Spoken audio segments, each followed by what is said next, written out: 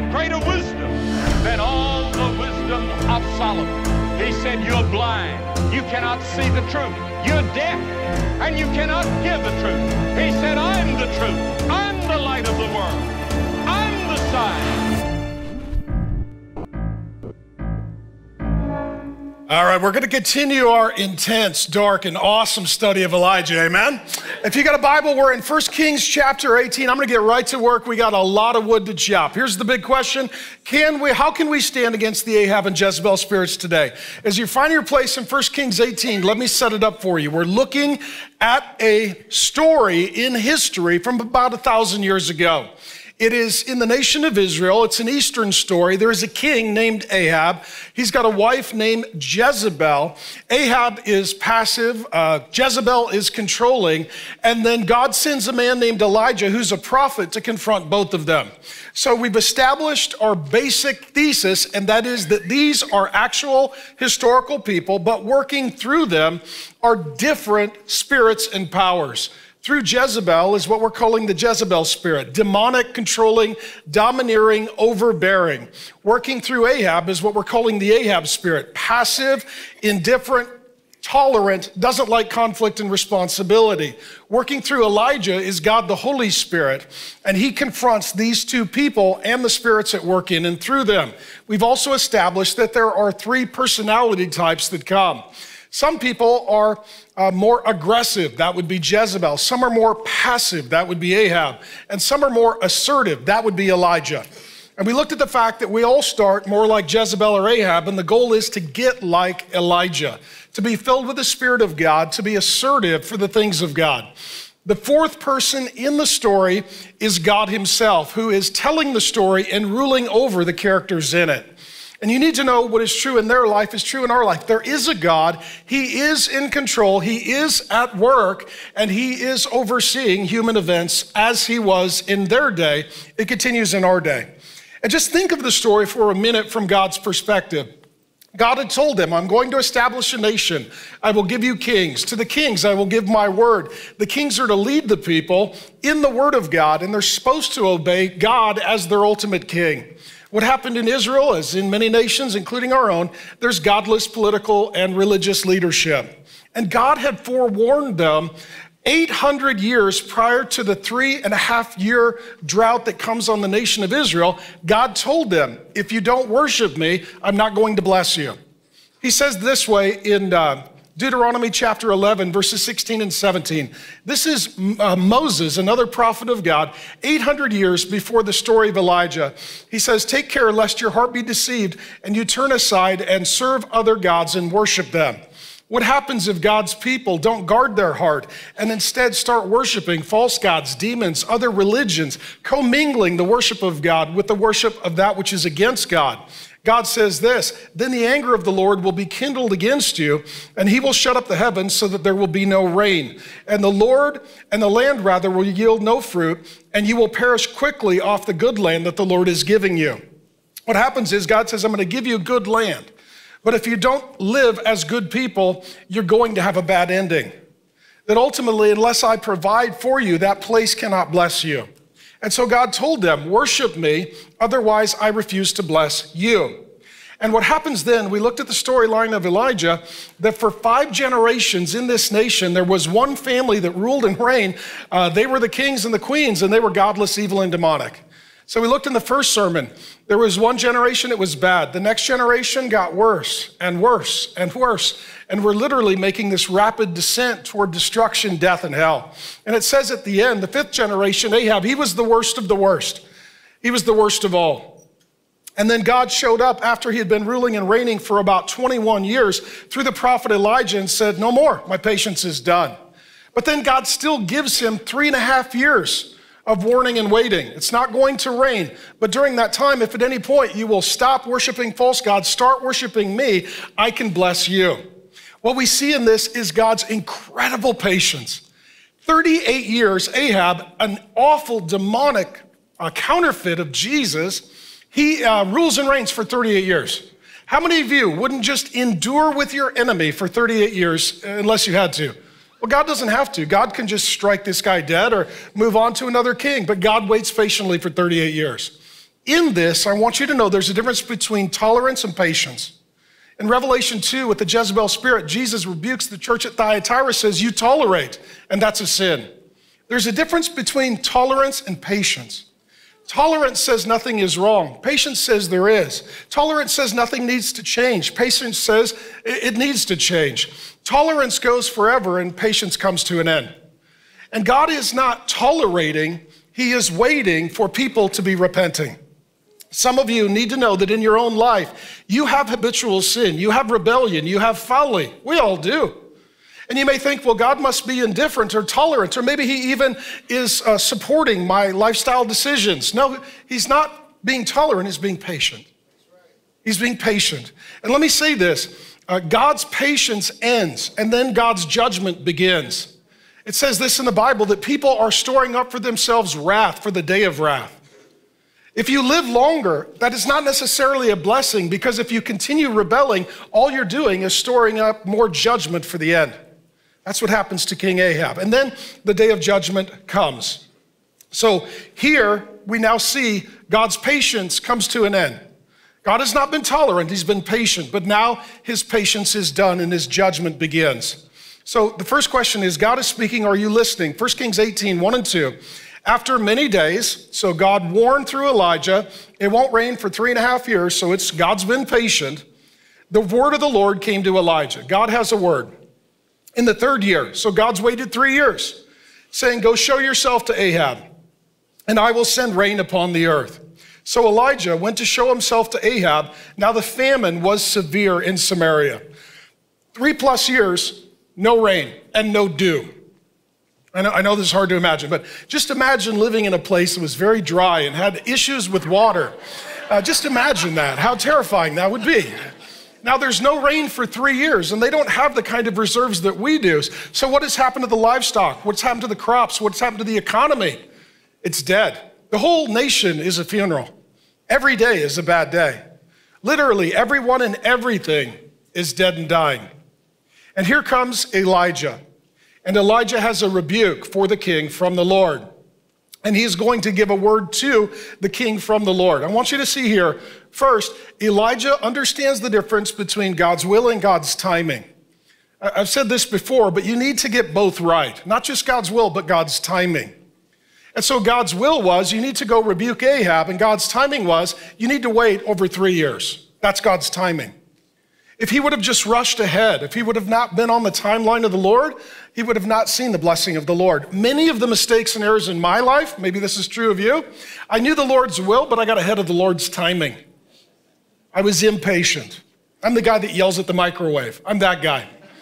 Right. If you're in the left lane and you're not going 30 over the speed limit, I don't understand why you're there. I don't understand. I don't understand, okay? I don't understand. That's for me. And, and I do know that my new Bronco only goes 101 miles an hour. They have a governor on it. You can't go any faster. How do you know?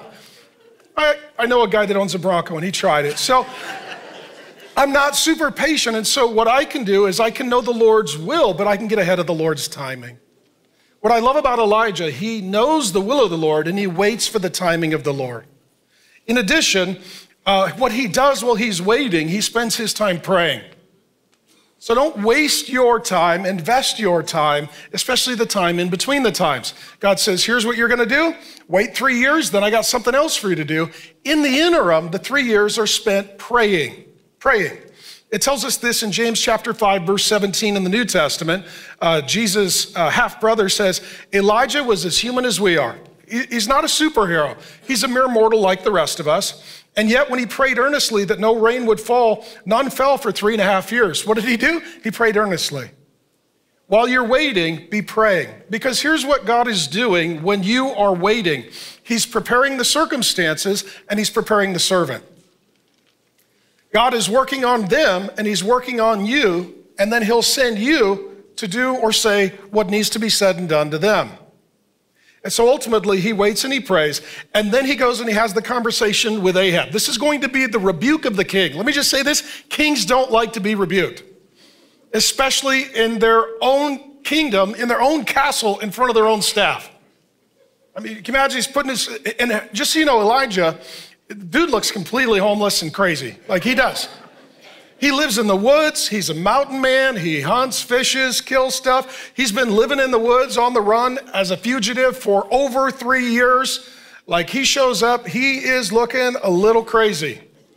And he walks right up to the king, puts his finger in his chest, thus saith the Lord. The kings don't like this. Let me just say this. Nobody likes this. Okay? Especially if you're an Ahab, because if you're an Ahab, you're passive. So you don't like people being assertive and confronting you, and that's what's going to happen for him. And what he chooses is faith over fear. He is the most wanted man. He is a fugitive in Israel. There's a bounty on his head. He's most wanted. Now, there's going to be another man who comes in the spirit and power of Elijah some years later, looks and sounds a lot like him. His name is John the Baptizer. He's Elijah 2.0. God tells him, similarly, go to the king and rebuke him, put your finger in his chest. And what happens to John the Baptizer? He's beheaded. He's beheaded. So this is dangerous business. There's lots of reasons that Elijah could be fearful, but he chooses faith over fear. The point is this, the best way to overcome fear is to get a word from God and then have faith in that word from God. God says, go. Okay, I'm gonna go. Faith looks at the future and says, my God will be there. Fear looks at the future and says, my God's enemy will be there. Fear is what happens when you have faith in Satan. You believe that he's going to show up tomorrow. Faith is what happens when you have faith in God. And he has faith, not fear. He marches forth boldly. And here's what happens. He receives a word from the Lord. And it says, quote, the word of the Lord came to him. It's going to say this of Elijah repeatedly. And so the question is, does God still speak? Yes, he does. He's the same yesterday, today, and forever. Our world is just as evil and our needs are just as great. How does God speak? And I just wanted to briefly visit this. And I was thinking about it. I probably should turn this into a whole sermon or a series of sermons. How do you hear the voice of God? How do you know the will of God? See, once Elijah knows the will of God and he hears the word of God, he proceeds in the power of God. There are different ways that God speaks, and see if any of these sound familiar to you. Some of you are the thinker. You like to research and do your homework. Some of you, and I would say all of you, should be people that start with the word of God. Okay, what is God? Well, who is God? What does God say? Before I make any decisions, I need to get the word of God very centered in my heart and in my mind. Some of you, in addition to researching the word of God, you're the thinkers. You're like, I don't know, I need to run the numbers, look at a schedule, I got to forecast, I got to strategize. How many of you, you're thinkers? People come to you, like, make a decision. You're like, first I got to do the research and the homework. Right? I believe in charts and graphs and math. I've accepted Excel in my heart. I need to figure some things out, then I'll get back to you, okay? This is partly me. I love to study the word of God, and on the Strengths Finders test, I'm a strategist. I like strategy. I like plans. That's what I like. How many of you, you are the seer? You see things, dreams and visions. Dreams are when you're asleep, you see things. Visions are when you're awake, you see things. This is God prophetically revealing to you the future. For some of you, it's images. You just see an image and you communicate that and it unlocks an understanding to someone. I'm a bit of a seer. I had an occasion yesterday or day before. There's somebody I met with, kind of a public figure, and we were talking, and I think it might even have been an interview, and I looked at him, I said, well, your life's gonna change when you hold your baby. And as soon as you're holding that baby, that's gonna be a pivot into a new season of your life, and God's gonna show up in a profound way, and God's gonna use that child to do some wonderful things to change your life. So you need to clean up some things and get your life ready, because that baby's gonna need the best version of you they can possibly get. The person looked at me, they're like, how'd you know my wife was pregnant? We didn't tell anybody. I said, well, the Lord told me. I said, when you were talking, I saw a picture of you holding a baby. He's like, my wife's pregnant. We didn't tell anybody. I was like, yeah, I know. I saw you holding a baby. So this weekend, his wife had the baby. Sent me a text photo. He's like, this is the baby. I was like, I know. I've already seen this photo. I saw this photo a long time ago. I wish I could have sent it to you, Some of you are seers, okay? How many of you aren't just seers, you're hearers? And that can mean when you're studying the Bible, God just highlights it and you're like, burp, that's it, that's the word of the Lord, and it fits the perfect situation. Or you get a word from God. God tells you something, and you get a word. How many of you are word people? I'm more of a word person too. Obviously, I like the Bible. I have more than one. I really like it a lot. And I had one recently, just in the back of this room. We were at Real Men on Wednesday nights, and I like to be down on the floor thanking the guys for coming, shaking hands, honoring them, because I have a big heart for the men. I love the men, and I want them to know that they matter to me. And so the men were all walking out, and there was a group of men, and they didn't make eye contact, and and God said, greet Mike. I was like, huh? So I look over, there's a whole bunch of dudes walking out, and God's like, that's Mike. Greet Mike. So I walked up. I said, hey, wait a minute. I tapped him on the shoulder. He's like, yeah. I said, hey, thanks for coming, Mike. He looked at me. He's like, huh? How'd you know my name? I'm a first-time visitor. I said, well, God said to greet Mike. I assume you're Mike. Dude looked real spooked. Okay, so, right? So then then his brother's serving here. His brother's like, how'd you know my brother's name was Mike? I was like, I have no idea. I was hoping, He said, I've been trying to get my brother to come to church forever. He wouldn't come to church. Finally, I got him first time to come to Real Men's. And he's not sure about Christianity and all this God stuff. He said, and then you walked up and introduced yourself and welcomed him by name. I said, yeah, tell him there's a God who knows him and has been looking for Mike. See, some of you are hearers. And it's people like, how do you know it's true? I mean, I got Mike. I mean, there was like 400 guys and I found Mike. I don't know. Anyways, how many of you are feelers? And you don't have a word, but you have a sense, you have a gut. Right? How many of you, you're like, I don't know. I think the Holy Spirit lives in my gut. I sense things, I feel things. There's a line in the book of Acts where it says, they made a decision, the church did, because, quote, it seemed good to the Holy Spirit in us. They're like, how'd you make the decision? Like, it felt good to us. And the Holy Spirit, he said it felt good too. Like, okay, do you have a verse? Do you guys get a vision, a dream, an angel? They're like, nope. All our guts were aligned, right. Okay. How many of you, you have an intuition, you have a discernment. You're like, I can't explain it. Right? And this is my wife, Grace, and so we're different. Let me just say this. Oftentimes, the way you hear the word of the Lord, it's different when you're married. So I'd be like, Grace, did you see something, hear something? She's like, no, I felt something. I was like, I don't understand that. But she'd be like, there's something off with that person. We can't trust that person. That person's really wonderful. They love the Lord. That wasn't true when they were talking. I was like, how do you know? She's like, I don't know. And we've been married 30 years. She knows stuff. She can sense people. I mean, I'm shocked that she chose me. I mean, I'll just be honest with you, with that level of discernment, I don't know how I got into this relationship, so it's not perfect. She had an off day and I snuck in, but how many of you though, it's just, you just sense it. You're like, I don't know. And then what you do, you pray and you wait and that sense gets confirmed. Give it a look like, oh, well, then we got to know them. Yeah, they're great. Or, then we got to know them. Oh, they're not great. Just give it a little time. In addition, how many of you are doers? You wake up every day. You try to stay active, try to stay busy, one foot in front of the other. And if something happens, you're like, I just pivot. So for Elijah, he's at the brook. He lives by a brook. And then drought comes and the brook dries up. So he's got to go somewhere else. Just pivot. Some of you find God's will by just being active. You're like, I get up, I do what I think is best, and I keep moving, and God can always redirect me.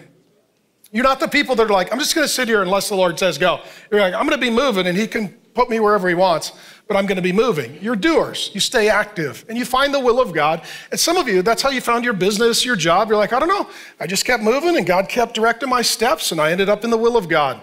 Last one, there are outliers. So there are thinkers, seers, hearers, feelers, doers, and outliers. These are the people that get an angel. Angel showed up. Like Moses, the bush is on fire. He has a conversation with the bush. Like, that's different. You get a miracle. You're like, I don't know, God healed him. Something happened. These are supernatural, and sometimes it's even the audible voice of God. These are outliers. They don't happen all the time, but they do happen. Well, everything that God creates, Satan counterfeits. And so what's interesting, back to the story of Elijah, there's the prophet and there's 850 counterfeit false prophets of Baal and Ashtoreth that he's about ready to have a showdown with. In addition to the Holy Spirit, there's the demonic spirits of Asherah working through Jezebel and Baal working through Ahab. And so Elijah needs to be discerning because there's lots of prophecies and words and visions and activities. And is this of God or not of God? Is this true or a counterfeit? And so what we're seeing is, so let me say this. One of my theses in the Bible is it's not old, it's eternal.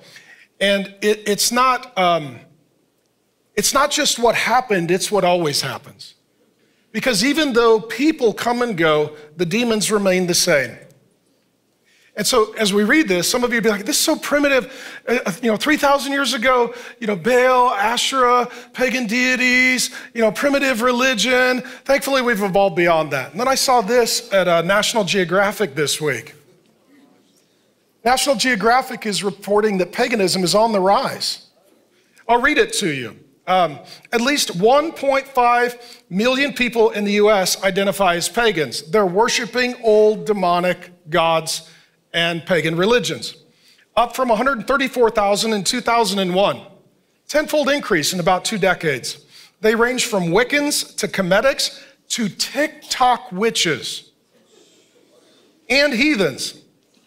Quote, there is a move away from organized religions and towards spirituality, says Helen Berger, author and sociologist of contemporary paganism and witchcraft. Here's what's driving it. Female empowerment. Jezebel, and gay rights movements, Ahab, passive men, and the climate crisis, Baal, the god of environmentalism, we're going to talk about him in a minute, and a desire for a more life-affirming religion, tolerance.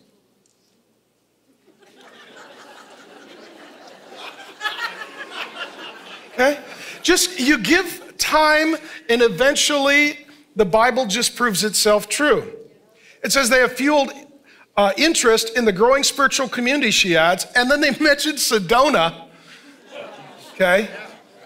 In the past decade, hashtag, is that how you say it?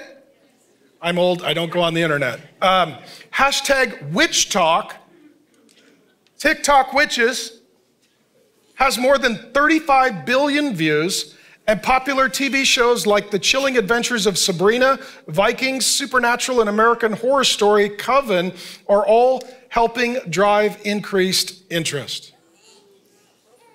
New days, old demons. And so what you need is, like Elijah, a sensitivity to the Holy Spirit. Okay, was that God or not God? Was that the Holy Spirit or an unholy spirit? So coming up, we're going to have Easter next week, and then the week after, I've got a special friend coming, a dear friend of mine, Dr. R.T. Kendall. He's preached for us before. He is a legend. He's one of the greatest living theologians on the earth. He's going to do a whole talk on a book that he wrote called Sensitivity to the Holy Spirit. It's going to teach you how to hear the voice of the Holy Spirit. Don't miss it. That being said, let's jump back into the story. The next question is, God is working. Are you noticing? 1 Kings 18, 3 through 8. And Ahab called Obadiah, who was over the household. So Obadiah, he works for the political leader Ahab. Now, Obadiah feared the Lord greatly. He's a man of God. And when Jezebel cut off the prophets of the Lord, literally killed them, Obadiah took 100 prophets and hid them by 50s in a cave and fed them bread and water.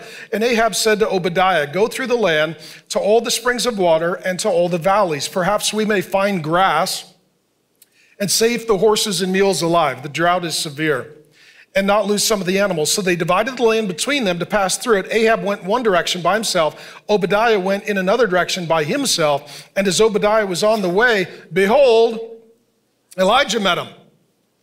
And Obadiah recognized and fell on his face and said, is it you, my Lord Elijah? And he answered, it is. So here we see Obadiah, and he comes across Elijah. This is God's providence. God's providence is two things. God is sovereign and he's good. And he works things out for good because he's good. He's in the details. Our God is sovereign, he is in control, he does rule and reign. It's good to know that. And sometimes his providence literally causes your path to intersect with other people. You're like, how did you guys meet? You're like, this is the weirdest thing. No, it was the providence of the Lord. God had you bump into each other. Those are some of the most important encounters of our life. We didn't have them scheduled, but God did. And so Obadiah here, he's a man of God. There is a book in the Bible called Obadiah. This is not the same guy. He just has the same name. He is a man of God, and he's working for King Ahab. Ahab is a demonic and godless man. But ultimately, he's like Joseph in Egypt. He's like Daniel with the Babylonian and Persian empires. He's like Nehemiah with, I think it's the Persian Empire, where he is in a significant, trusted political position for an evil king and kingdom. But he is a man of God. And sometimes, here's a big idea.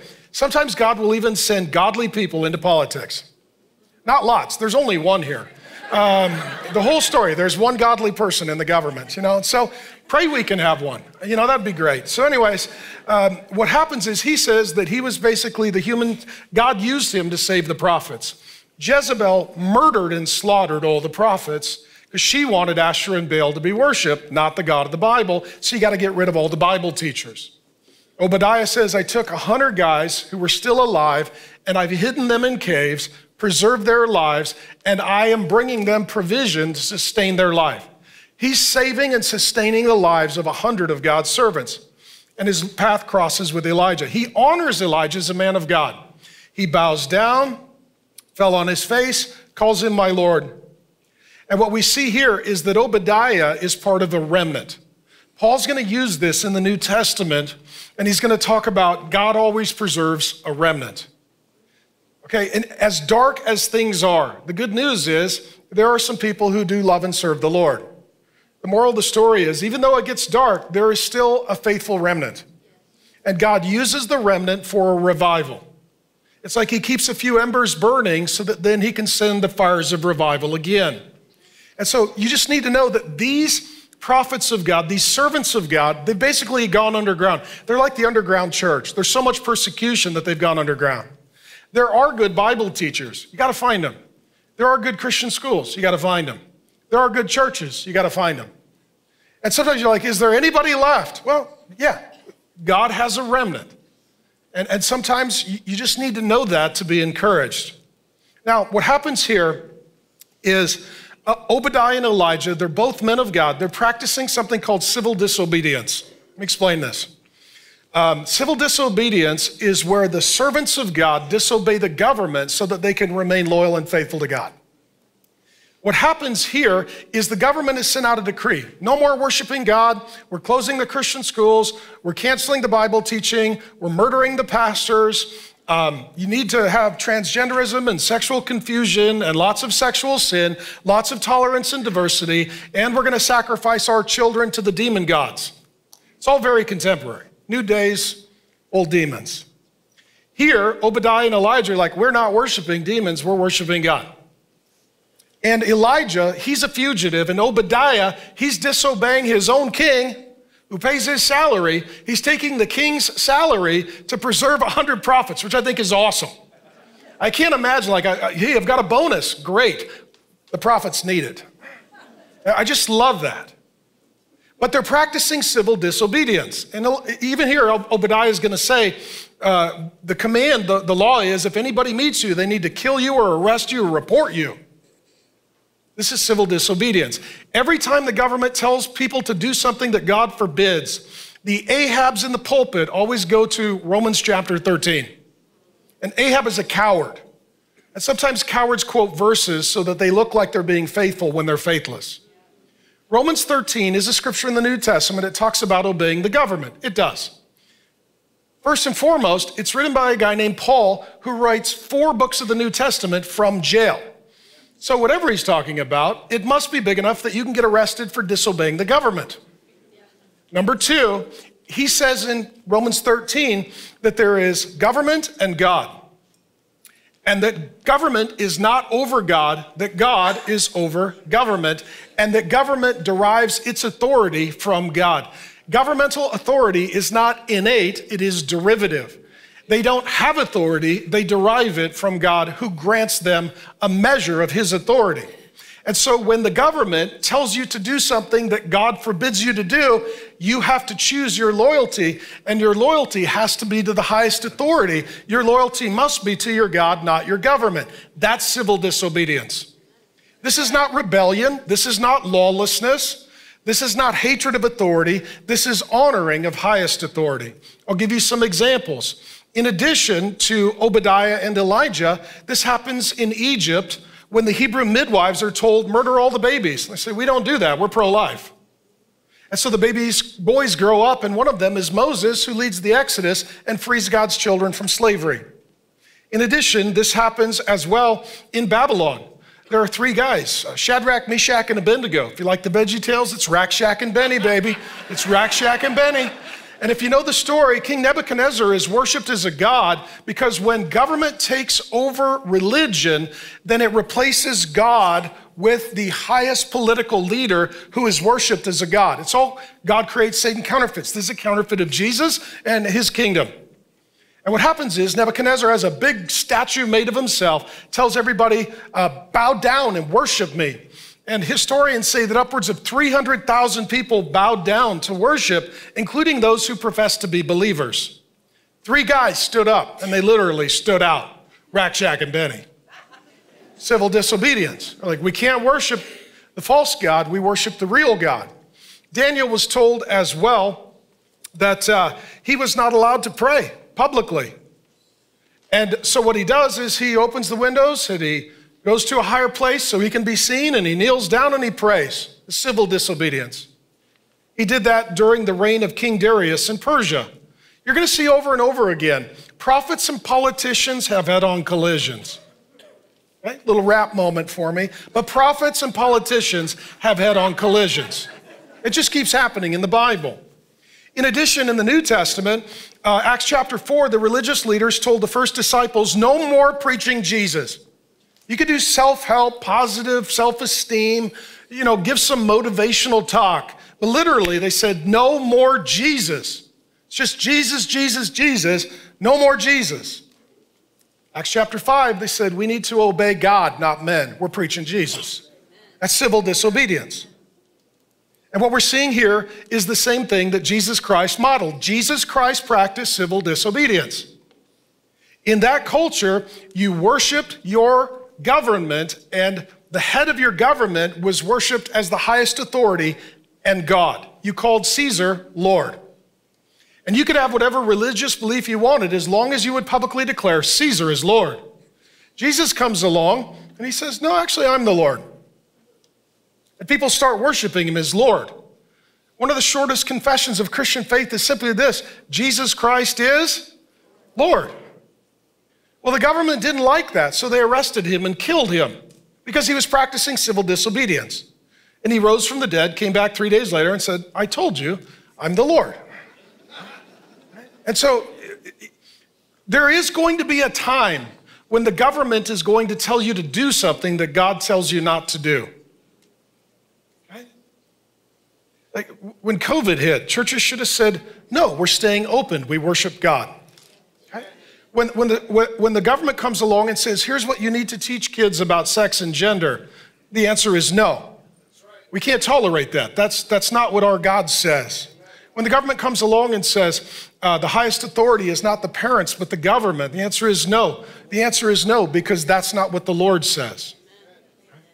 There are times when you're not looking for a fight, but when they pick the fight, you've got to have the fight. Because you can't tolerate that which is against God.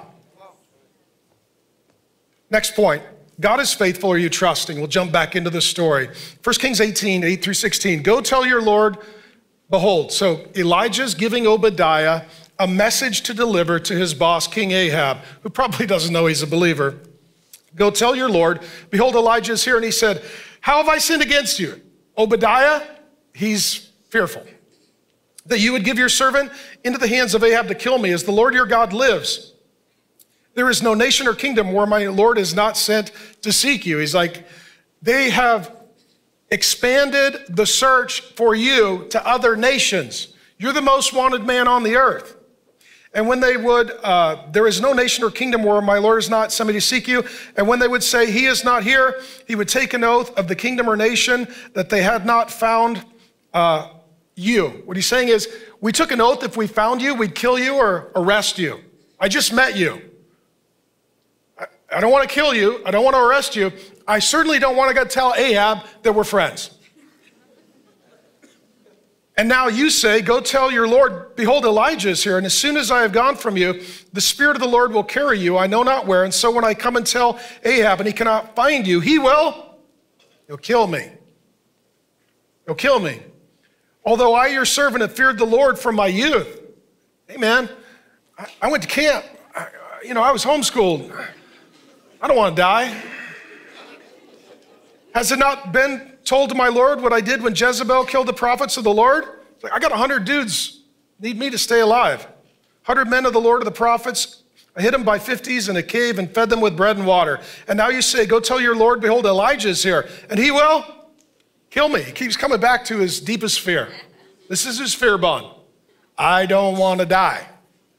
And Elijah said, as the Lord of hosts lives, as the God who rules angels that can defeat demons, before whom I stand. It's just amazing. He's like, I'm going to stand in front of God. I just tell you what I just saw. I see every one of us standing before the Lord. And what Elijah says is, you know what? It's not just the last day that I stand before the Lord. It's every day I stand before the Lord. And every day I stand before the Lord and I give an account for me. We're all going to stand before the Lord and give an account. And what Elijah is saying is, I'm going to prepare for the day that I stand before the Lord by standing for the Lord every day until I'm standing before the Lord. This is his mindset. This is his courage. I will surely show myself to him today. So Obadiah went to meet Ahab and told him, and Ahab went to meet Elijah. So here what we see, we saw that Ahab is passive, Jezebel is aggressive, and Elijah is assertive. Here he's being assertive.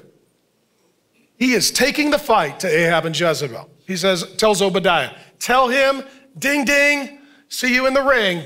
Today is the day. Right, this is it. This is like the old Western showdown. I'll see you in the middle of the street. We're pulling guns. Only one's going home for supper. That's where we are. This is a conflict. This is a fight. And so ultimately, Obadiah begins with fear. Now what he says is that he feared the Lord greatly and he had feared the Lord from his youth. So his life was lived in fear of the Lord, but in the moment he had a fear of death. Let me say this, you can be a good believer and have a bad day. He's a good believer, but he has a bad day. And if you stop fearing the Lord, you're capable of fearing anyone or anything. Who or what do you fear? Do you reverence? Do you regard? Do you submit to? Do you surrender to? In this moment, he fears death. And you can't fear death and fear the Lord. You can't fear the Lord and fear anyone or anything else. Let me talk briefly about fear. He is a good believer. He is having a bad day. Number one, fear makes you a false prophet in your own life. Here we have Elijah, who's a prophet. Obadiah is hiding 100 prophets. And at this moment in his life, he's a false prophet. What he says is, if I go tell Ahab, Ahab's going to want to kill me. The Holy Spirit's going to move you. I won't be able to find you. You're going to live. I'm going to die. That doesn't happen. That's a false prophecy. Let me say this. The most dangerous false prophet in your life is you. It's you. Well, this is going to happen, and they're going to say this, and they're going to do this, and then this is going to happen, so now I need to make these decisions or feel these feelings. No. What is the word of the Lord? God didn't tell Elijah, God didn't tell Elijah, send Obadiah to be killed by Ahab. That's not what he said. God already told him what was going to happen. Here he's got fear, and he's a false prophet in his own life. And what happens is fear will come upon you, but you can't let it in you. Okay, you're going to see in 1 Kings 19, fear comes upon Elijah. He battles with it too. You're going to have fear come on you. You can't let it in you. If you let it in you, now you're allowing a spirit of fear to control you. Fear is powerful because it comes with a demonic spirit. It says this way in 2 Timothy 1:7, God has not given us a spirit of fear. Fear comes with a demonic spirit. Faith comes with the Holy Spirit. See, everything God creates, Satan counterfeits. When you're operating by faith, you're being led by the Holy Spirit, like Elijah. When you're operating in fear, you're being led by an unholy spirit. And here it is on Obadiah, wants to get in Obadiah. It's going to come on you. You can't let it in you. You need to get it off you. I'll give you two scriptures. 2 Timothy 1:7. God has not given us a spirit of fear and timidity. When you're fearful and timid, you know that's not of the Lord. But of power, that's the Holy Spirit, love, which is the fruit of the Spirit, and self-discipline or self-control, which is the fruit of the Holy Spirit. In addition, 1 John 4:18 says, there is no fear in love, and perfect love casts out fear. When you've got fear on you and it wants to get in you, you need the Holy Spirit in you to give you faith that God loves you and he's going to be there for you. And then you march forward in courage rather than retreating as a coward. This is where Obadiah finds himself. And what we see is that he is a good man, he has a bad day, but he overcomes his fear. Some of you have got to learn to overcome your fear. Sometimes the best thing to do, run at your fear. Run at it. Don't run from it. Don't work around it. If there's a person you need to have a conflict with, do like Elijah does, not like Obadiah. Elijah's like, we're going to have a fight today. Obadiah's like, ah. Elijah's like, if somebody's going to be scared, it's not me. Tell Ahab I'm coming for him. Sometimes you got to run at that person or thing you fear. And you'll realize that there's no reason to fear, that the Lord goes with you. You're stronger than you think, and he's better than you believe. Now, what we're seeing here, it's not just Elijah versus Ahab, it's God and the Holy Spirit versus demons. So ultimately here, truth be told, the battle belongs to the Lord. So you're going to see the showdown. It's going to come up in a future sermon. But 850 false prophets of Asherah and Baal, they are empowered by a legion of demonic spirits. And here comes Elijah. He's got the Holy Spirit. Here's the good news. When they come to the showdown on Mount Carmel, and it's coming up, here's the fight. 850 versus 1. But if the Lord is on your side, your odds are good. That's the moral of the story. It doesn't matter how many are on the fight. It matters if you're on God's side of the fight. Okay? And that's going to be the story of Elijah. Now, what happens is Baal and Asherah are the demons that they're worshiping. And to this day, these demons are still at work. We're still battling them. And so I'll show this to you. It's interesting. This is Newsweek this week. Headline, Satan is getting hot as hell in American pop culture. People are really excited about Satan and demons. Part of it, they were talking about a movie coming out called Nefarious, put out by Steve Deese from the Blaze. He was in town recently, we talked about. He's a Christian trying to do sort of a psychological horror thriller. What does demonic possession look like? I previewed it, and it's good. I mean, not like, good for your kids, but it's theologically, biblically accurate, and it's profoundly troubling. But here's what the article says. Pew Research reported that 62% of American adults believe in hell, up from 58% in 2014. It's amazing. We had COVID, elections, BLM. People are like, I believe in hell. It keeps interning in my life, so it must be real. And pop culture appears to be taking full advantage of the curiosity that surrounds hell and its inhabitants. The devil is front and center in movies, TV shows, podcasts, and even children's books. There are Satan after-school clubs. There's The Exorcist Files, in which Father Carlos Martins recreates exorcisms, and the podcast routinely tops the list of the most popular in the spirituality categories. On Netflix alone, there are dozens of titles dealing with hellish demons, including Warrior Nun, Devil in Ohio, The Bastard Son and the Devil Himself, and Lucifer, in which the ruler of hell runs a piano bar in California.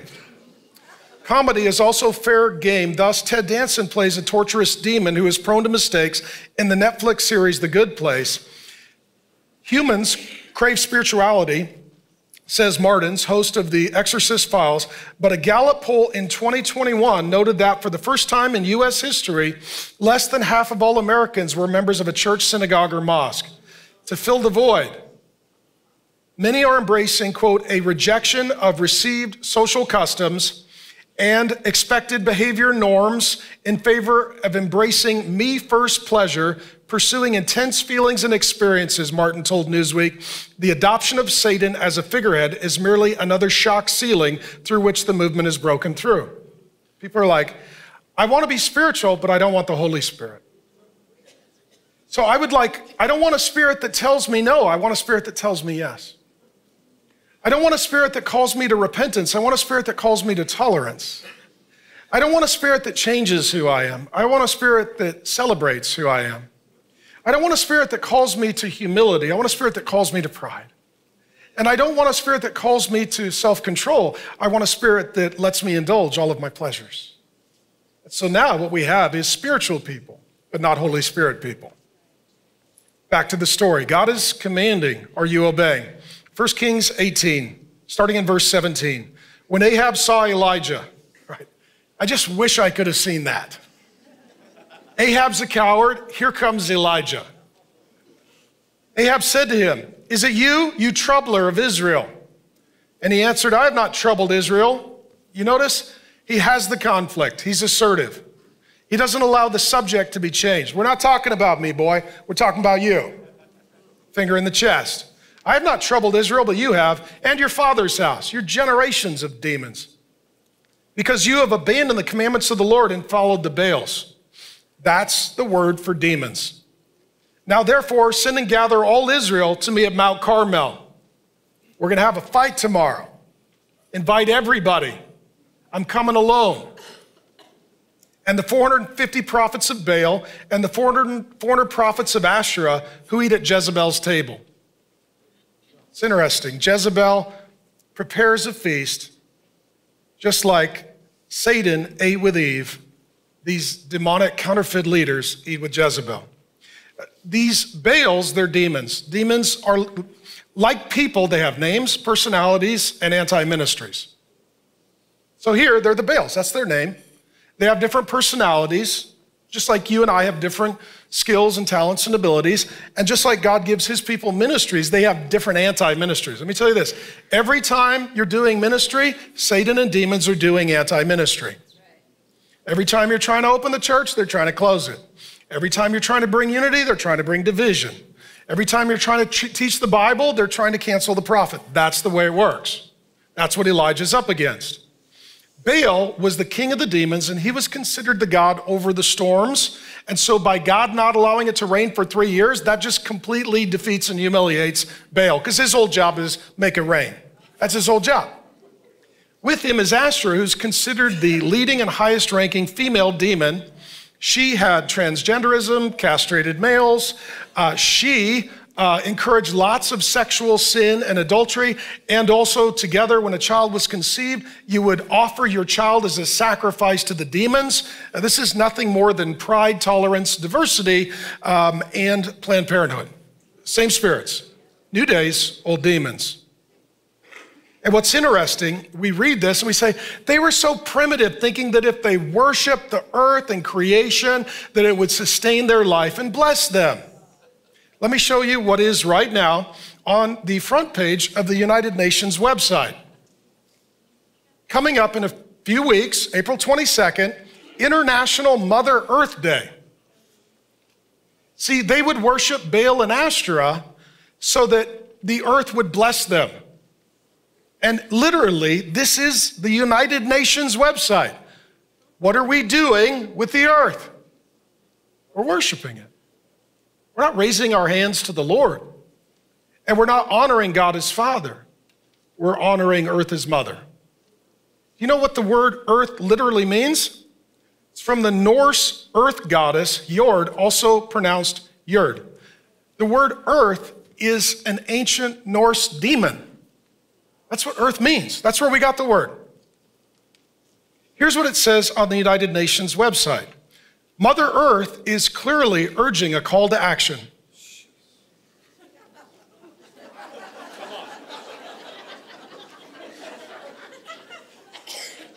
So Mother Earth, she has a prophecy. Mother Earth is speaking, and the prophets have heard, and they're declaring the word of our mother. Mother Earth is clearly urging a call to action. So this is the United Nations imposing Baal and Asherah worship of fertility, earth, creation, and provision across the nations. We need a shift to a more sustainable economy that works for both people and the planet. Let's promote harmony with nature and the earth. See, God the Father said, be fruitful, multiply, increase in number, fill the earth, subdue it, exercise dominion. The counterfeit, Mother Earth comes and says, do not be fruitful, do not multiply, do not have children. If you have children, kill those children. Do not increase in number, do not fill the earth, do not subdue it, do not exercise dominion, do not create economies and cultures, worship me and obey me. I'm telling you that what is driving the Green New Deal, that what is driving environmental rights activism in its radical format is just Baal and Asherah rebranded. Now, I believe that this planet is a gift from God and we should be good stewards. Just like the body that God gives us, we should take good care of it, but we should use it. Similarly, the world that God has given us, we should take care of it, but we should use it because human life and flourishing is God's highest value. Now, let me say this. I'm getting close to time.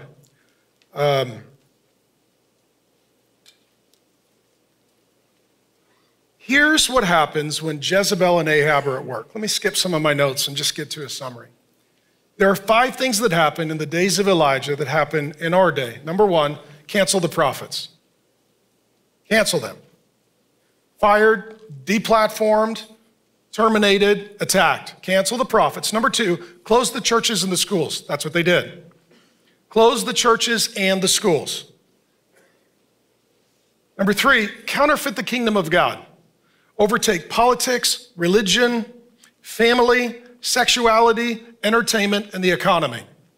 Number 4, compromise the believers. Have them so fearful that they will bend their knee to Baal. And number 5, castrate the men. Jezebel surrounded by the eunuchs. It wasn't in my notes. I'll just throw something out there. This week there was a school shooting in Nashville. You're like, what happened? Jezebel showed up. Gender confusion, mental health issues, all demonic. Shows up, says, you know what? I am in control of this school and church. I'm in control. Dominate. And brings murder and death to innocent children and those who serve them. It's demonic. It's demonic. And what happens then is people come along and then the argument from the left will be until the manifesto comes out, and I don't know if they'll have the courage to release it, but if they do, I think it'll be revealing. The issue is, well, if you would have just tolerated them more, they would have not responded this way. It's like, oh, so if we tolerate Jezebel, she won't take over the church and the school and kill the children? That's a lie from the father of lies. And so, thankfully, it's not like the previous shooting where it was a bunch of Ahabs first on scene. This time there were some Elijahs, and they took care of it quickly.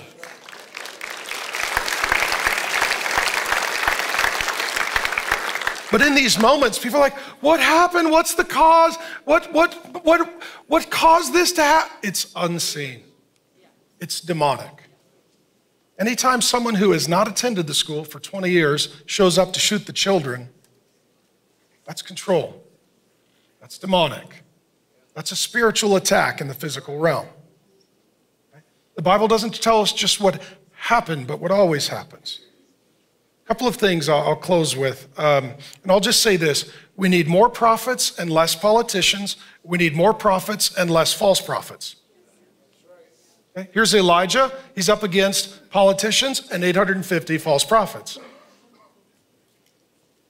Here, God has a problem with Ahab. The problem is between God and Ahab. God calls Elijah to pick a side. So Elijah does not have a choice if he will get in trouble. His only choice is who he will get in trouble with.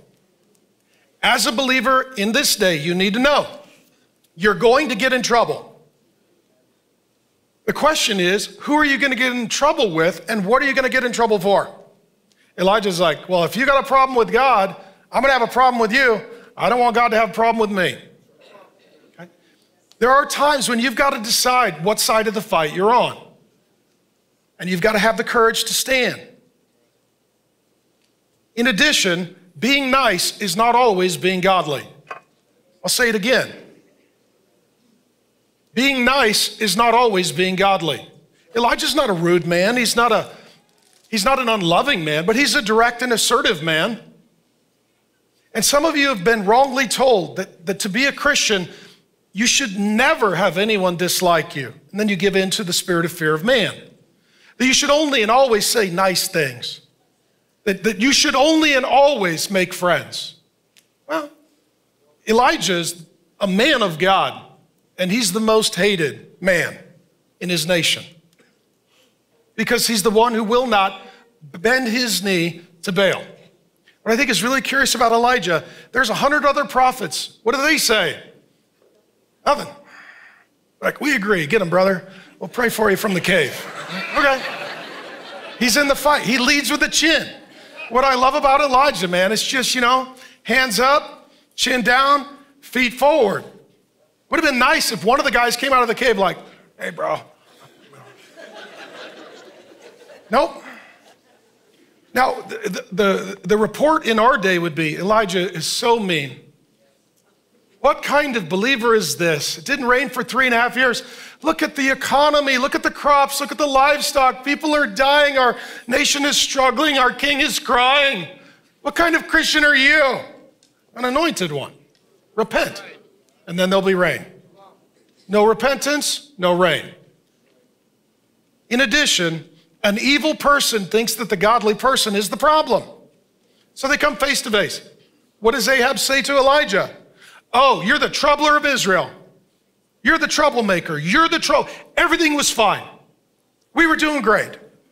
Economy was booming. Sex was awesome. Crops were flourishing. You showed up. It's been really painful. You've caused a lot of trouble. We were rolling. You got in the way. If you wouldn't have showed up, we'd be doing great. If you would just shut up and go along, we'd be doing fine. He thinks that Elijah's the problem. Elijah's the solution. Now, that being said, this word troubler, it sometimes is translated asp or viper. What he's saying is, you're the devil. You're the devil. Our world today thinks that Christians are the devil and that Bible teaching is evil. You just need to know the day we live in, it's not just that the hardened in the culture disagree with us, they think we're evil. See, that's different. Because if you disagree with someone, you ignore them. But if they're evil, you have to stop them. That's the day we live in. You're a parent who thinks that there are two genders and you get to raise your child, you're a troubler. You think that the Word of God is the highest authority? You're a troubler. You think Jesus Christ is Lord? You're a troubler. Let me just say this. Being a troubler is a ministry. Okay? People, guys ask me recently, like, you make a lot of trouble. I was like, that's my job. The job is that at some point, if the devil's gonna give us hell, we need to give him a little hell. And sometimes making trouble and getting in trouble, well, that's a ministry. You're very controversial. Praise the Lord, at least you're listening, Now, and sometimes you have to fight. This is the time where Elijah needs to have the fight. There are times you need to have the conflict. You need to have the confrontation. You need to come out of the cave. Okay? And I'll close with this. This will be my close. Okay? This story is a little story, and it's part of a much bigger story. It's the story of the Bible. Elijah is a type of Jesus, and Jesus is the greater Elijah. When Jesus comes, he's like, who do people think I am? He's like, some people think you're Elijah. He is the greater Elijah. He is not just the man of God, but he is God become a man. But he is filled by the same spirit of Elijah. He's filled by the power of the Holy Spirit. And just as Elijah stood against the political and the religious leaders, so Jesus stood against the political and religious leaders. Just like they tried to kill Elijah, they tried to kill Jesus. Just like Satan was involved, Satan was working through all of the counterfeit false prophets of Baal and Asherah. So in the days of Jesus, Satan worked through the counterfeit and false disciple Judas. And then ultimately, Jesus Christ, the greater Elijah, not just a man of God, but God become a man. They killed him. This happened on Good Friday.